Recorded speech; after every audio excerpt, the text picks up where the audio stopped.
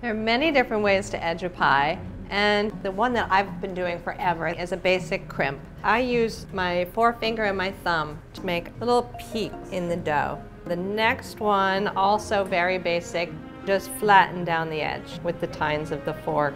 For something a little bit fancier, you can cut some strips and then just do a braid as you would braid hair. Use some egg wash to adhere the braid to the pie. Another fork technique is a crosshatch pattern. So do the straight lines again and then go back over this way and you'll get kind of plaid looking edge. This one starts with a crimp and then take the fork and make some marks in there. I have some leaves here that I've cut with a small cookie cutter. I really love the look of this one. It's using a spoon, not a fork.